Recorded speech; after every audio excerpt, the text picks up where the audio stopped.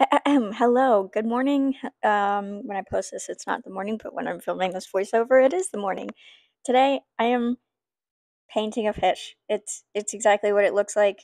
Most of it's in real time, and it was a really easy fish to do. I don't know. Going in with some acrylic, red backdrop, kind of doing like a weird little funky fish. So I'm doing it after the Atlantic croaker. The inspiration, I guess, was this is a Christmas gift for my grandfather, and he is the first one to take me fishing. And the first fish we caught together was a croaker, not an Atlantic croaker, but just a croaker.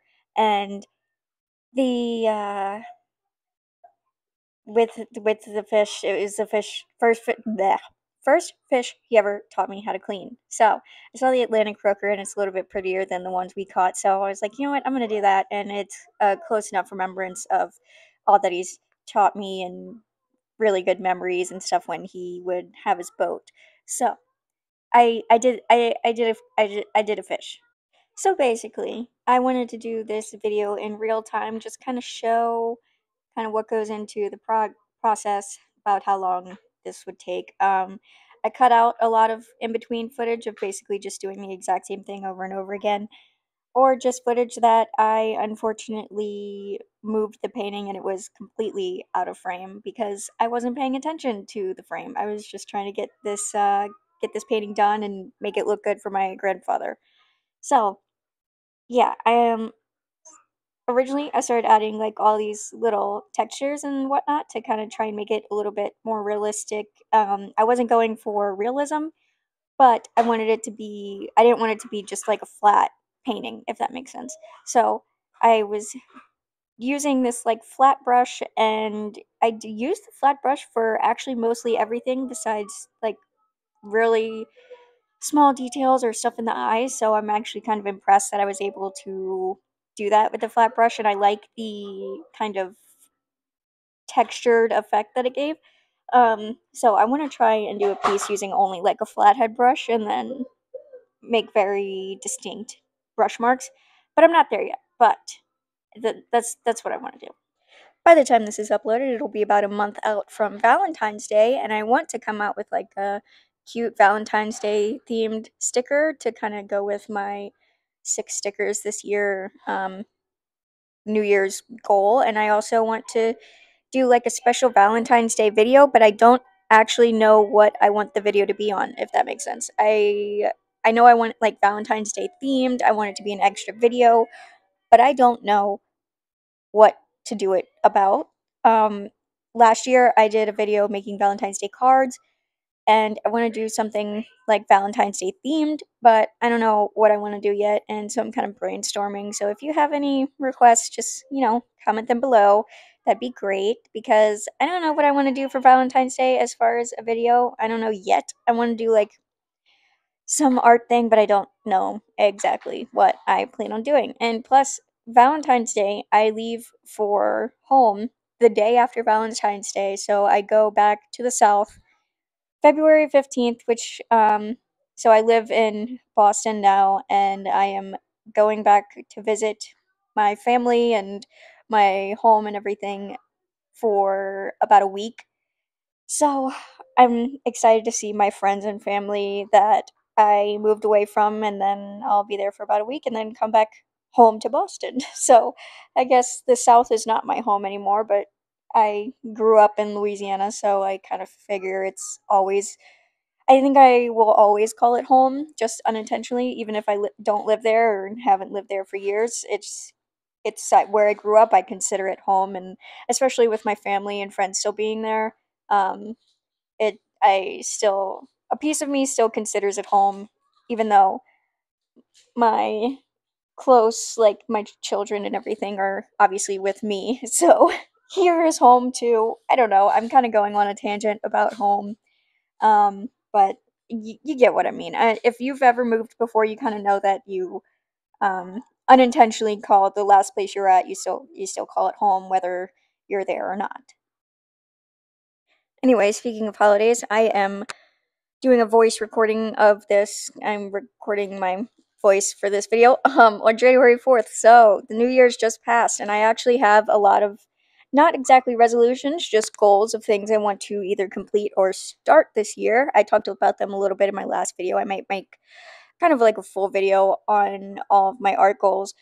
But not art goals is I'm going back to college, and I am excited yet nervous about that. I think I'm going to teach science middle school education, which I heard middle school teachers have it really hard sometimes, and there's different struggles in each one. And also, sorry about all the craziness in the background. I am filming on my living room couch because my 1 year old is sick, and she is also now just starting to walk, so I need to kind of have 24/7 eyes on her. So we're sitting in the living room, and she's throwing toys everywhere because she is slightly destructive, and it's hilarious.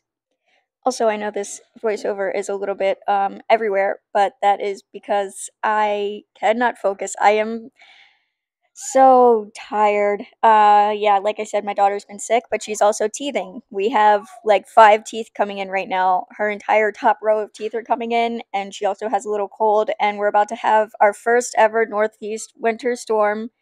Since we moved here less than a year ago, it's our first winter here, and we're having our first winter storm here. And I'm terrified, and I don't like. I'm not terrified. I'm like excited because I want to build a snowman, but at the same time, I don't know what I'm supposed to do. Like, obviously, you're not supposed to drive, right? So, are you just like stuck at home? Is it like a hurricane in that way? I don't know what I'm doing. I understand hurricanes, I understand tornadoes. I don't understand snow at all. Anything that starts with S. I haven't done snowing, sledding, skiing, snowboarding, none of that. I don't. It's all new to me, and it is very foreign to me. The most amount of snow I've ever seen was when I was in Tennessee when I was 12, and that would be literally nothing compared to what they have here. Um, so yeah, I don't know. I want to have a little snowball fight though. It's cool being in the Northeast, like from the South, because snow is you get the magical winter feeling of snow like that kids get, and I'm very excited to just, my brother-in-law, he's younger. He's about middle school age, so I'm excited to have snowball fights with him, and also just do like skiing and sledding with my older brother-in-laws, and bring the girls like sledding and pull them on a sled. Like, I'm just very excited for like all winter things and ice skating, all of it. They have a little pond, so I'm excited to just get ice skating, but at the same time I don't have ice skates, so I'll have to get around to that because I feel like the amount of stuff I want to do if I were to rent skates specifically, I would lose money because I plan on skating a lot. But at the same time, I have no idea how much ice skates cost. I'm thinking in my head $100, but I'm sure they're way more than that. Yeah, like I said, I know nothing about snow or any icy sort of thing. So yeah. Anyway, I have childlike wonder for the snow and everything, which is a very cool thing to have as an adult when the magic of a lot of things is gone. It's nice to bring it back for some things like snow. Um, so anyway, I started going in with this painting with the background, and I love this blue color on top of the red. This was so satisfying. Tell me that's not like really satisfying to watch. Um, I love the way the blue looks and the little red outline, and I just think the texture is really cool. And this background literally took so long to do. It took like 30 minutes to do this background just because I was like mixing and it was like slow to get in all the little crevices and everything. So yeah, I cut out most of that because I and most of it was off frame. So this I had to zoom in just so you could see this little bit because I was halfway off frame. Um yeah, so I don't know. I also added afterwards that you don't see on camera. I added some like iridescent paint to kind of mimic scales, and you can see it here with the flash. It's so the painting I have to put the flash on to see the iridescent part, but it's also like prettier without the flash. Like the blue looks better without the flash and the light directly on it.